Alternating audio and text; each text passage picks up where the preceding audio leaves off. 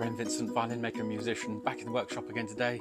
And today I'm making fingerboards, but as ever, I am certainly not using ebony.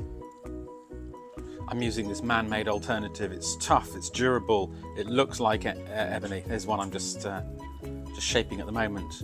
And if you don't fancy using something that's been ripped out of a rainforest on a violin, or if you want a violin which doesn't come with any gilt, then that's what you need.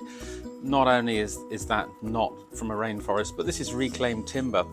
This has been in a piece of furniture for more than 100 years, and the furniture was being destroyed, and I'm just using it to make something beautiful out of.